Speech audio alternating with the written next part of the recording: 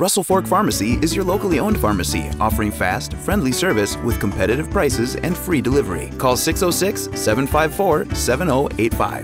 Visit russellforkpharmacy.com and download our free mobile app for refill requests and more.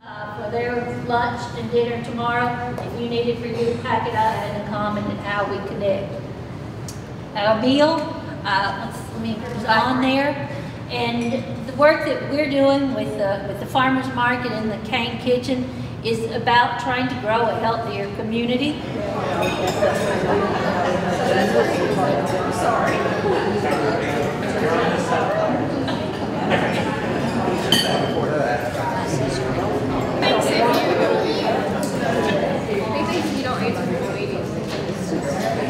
We did a research project, data-based research, to try to understand the challenges that these people are facing, to try to understand some of the common issues around housing, access to clean water, access to transportation, school quality, caregiving, whether or not you can connect to the regional economy.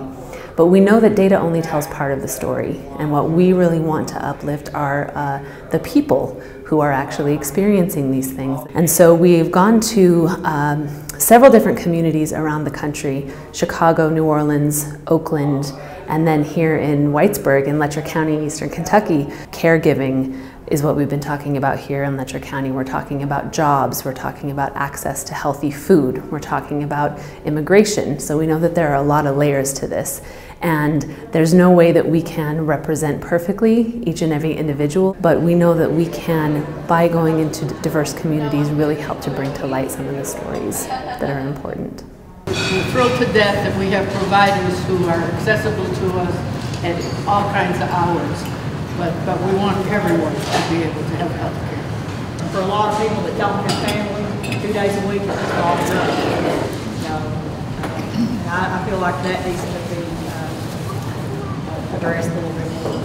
We are not the experts on your place. There's a lot that we don't know, but we want to come and build partnerships and support local organizations and local communities that are working to solve their own problems and find ways to support that. In an attempt to affect policy, to affect change, to affect the livable spaces for Americans around the country, we want to be able to use story and use narrative to that effect. Arts can spark the conversation.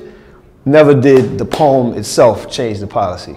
Never have I seen, a song, a play, or anything of that nature make, the towers of oppression come tumbling down.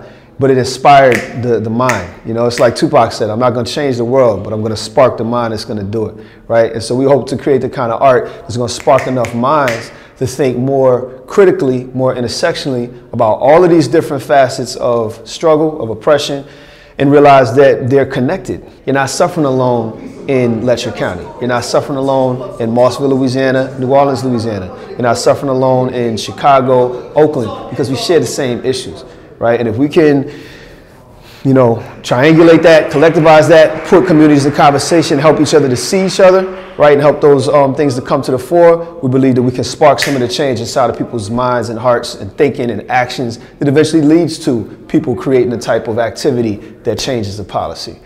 I was living in a single-wide trailer with my mom, who's raised me, single my whole life, and we're just repeating the cycle.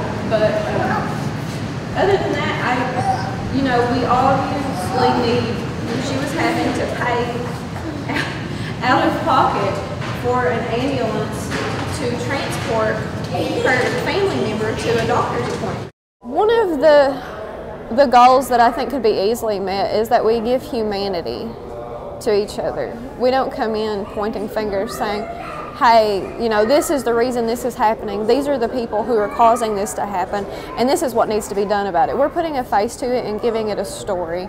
I can sit here and tell you all day about my political views and my views on what the world should look like and what the economy should look like. But if I tell you a story about who I am and why I am the way I am and why I think that way, you're going to resonate with it a little bit more than me just preaching at you. I feel like we're at a tipping point, and that there's a lot of energy and momentum going towards growth in our community. if our neighbors are suffering, if the students that my granddaughter is in class with don't have the things that they need, don't have the health care that they need, don't have the resources that they need, then the whole class is going to suffer.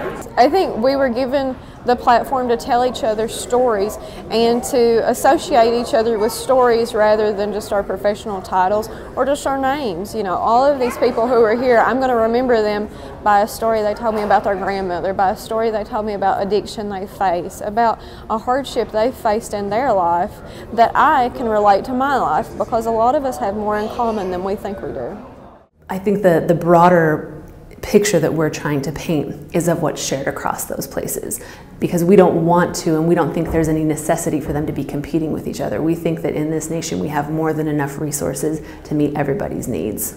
Is glorious green harvest your name, is righteous blossom in mouths of your 5 children, 20 grandchildren, 35 great-grandchildren. Your name is to be reborn and exalted upon all our tongues again and again and again and again.